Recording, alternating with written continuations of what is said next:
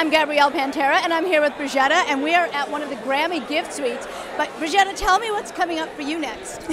Well, just on this season's Californication, I have a brand new film coming out called Nonsmokers, which should be out in March. It's a different role for me. I'm used to always playing like the hot girl, the stripper, the whatever role. And it's actually, I play a nerdy psychologist, so. I love it! Thanks.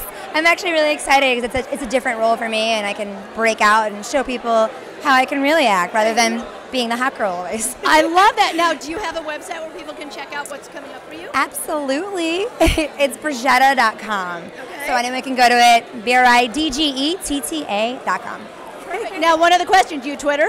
Of course I Twitter. I'm on Twitter all the time. You can find me at Real Bridgetta, and it links to my Facebook, so all my updates are all day long. Everywhere I do, I'm like, Twitter, Twitter, Twitter. I'm Twittering now. Right now. Exactly. What? Right now.